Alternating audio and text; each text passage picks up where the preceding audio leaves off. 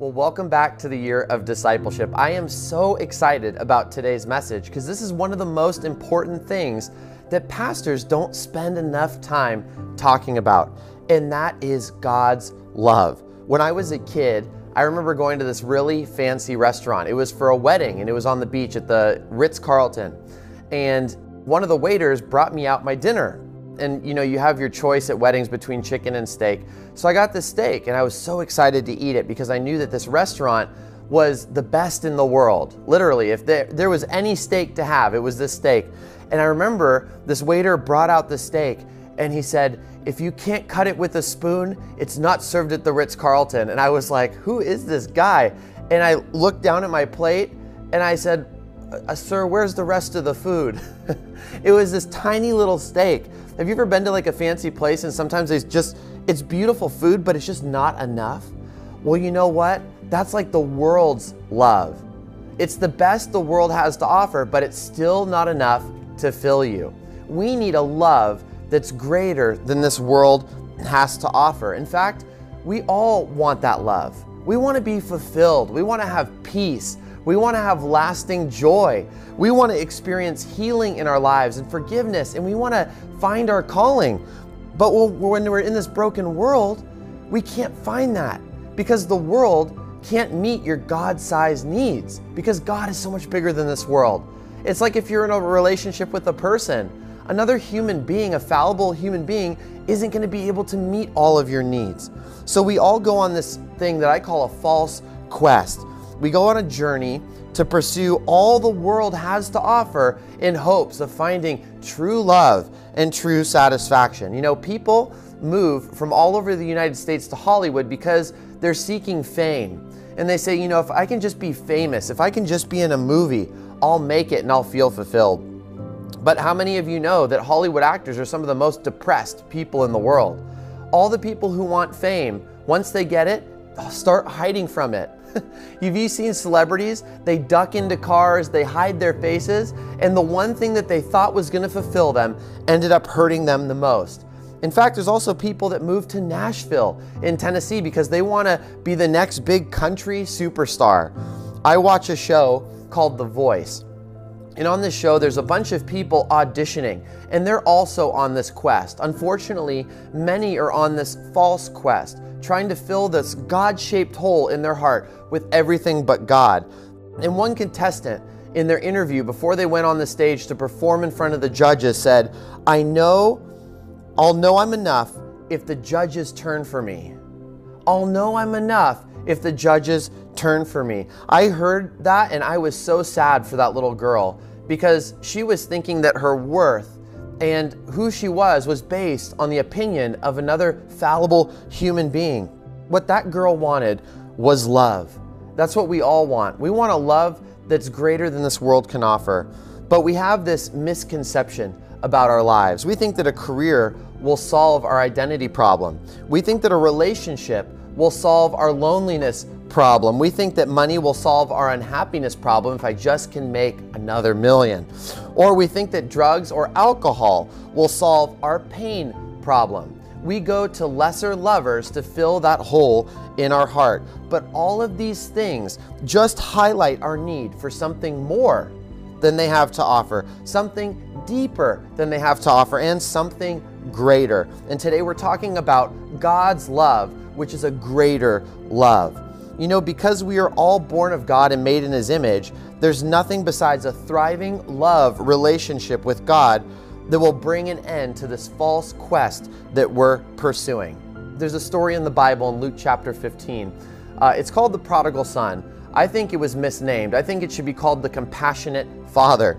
But the prodigal son has everything he could ever want. And this represents God's love. He was at home with his father.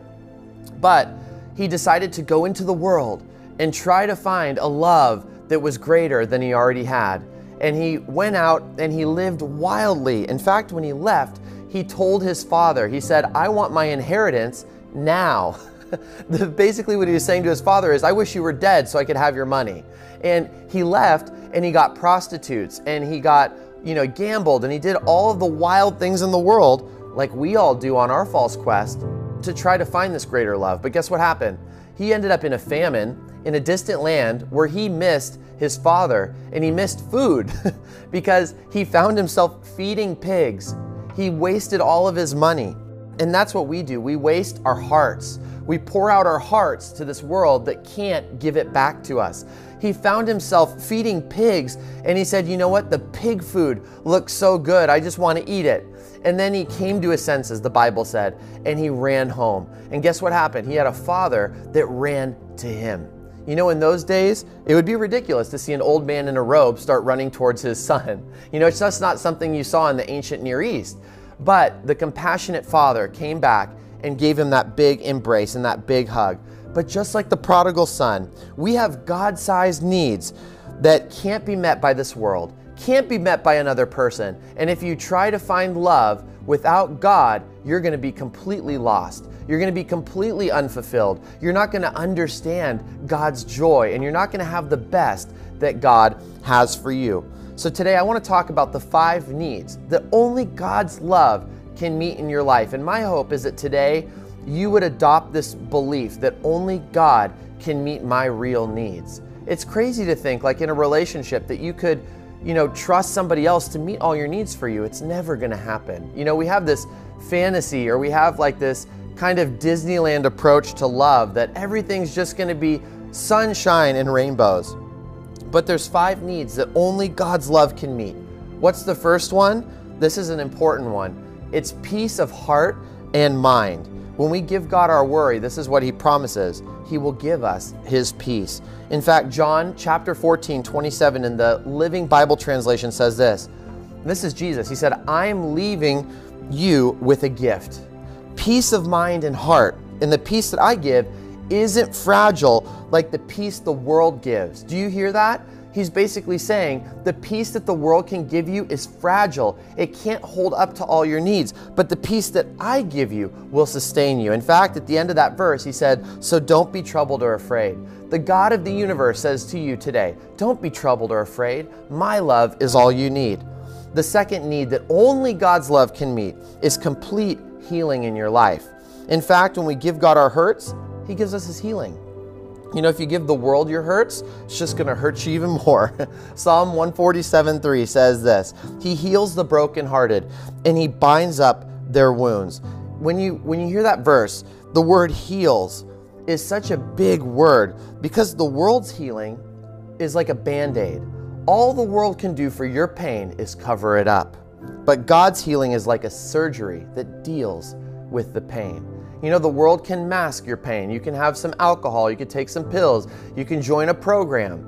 But only God's love can do the heart surgery that you desperately need today. The third need that only God's love can meet in your life is lasting joy. Lasting joy. How many of you know that happiness is based on happenings? Like if we just live based on happiness, it's like, well, today somebody did something nice for me, but then they were mean to me yesterday. But I get to go to my favorite restaurant, but I'm kind of sad about life. It's like, it's this roller coaster. And we aren't supposed to live just with happiness and sadness and just a roller coaster of emotions. God gives us lasting joy, which is stable. It's like an undercurrent that is constant. It's like a confident calming. This is what the Bible says in John 16:20 in the second half of that verse. It says, you will grieve, but your grief will turn to joy. If you don't have Jesus Christ in your life, you're not promised this joy. But when you accept Jesus Christ into your life, he gives you a peace that passes understanding and a joy that fills your heart. Here's the interesting thing about the world. It offers temporary happiness, but the true lasting joy comes based on your righteous position in God's family. When you know that you belong to God and that God is bigger than all your problems, you have a joy that you've never experienced before. So my question to you is, how do you keep that joy? How do you tap into God's joy in your life? Well, I want to give you a simple solution, and maybe this acronym will help you. It's JOY. Jesus, others, and you.